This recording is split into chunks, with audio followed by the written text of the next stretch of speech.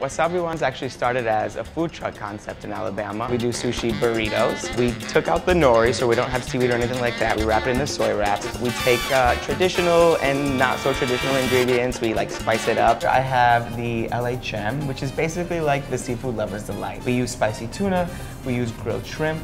We wrap it up with avocado and unagi sauce. This is so my style. You have to try our 420 nachos. It's one of the most popular things we have. My goodness. Where you get that nice saltiness in the cheese. I would argue that that's what the Japanese call umami. I absolutely love it.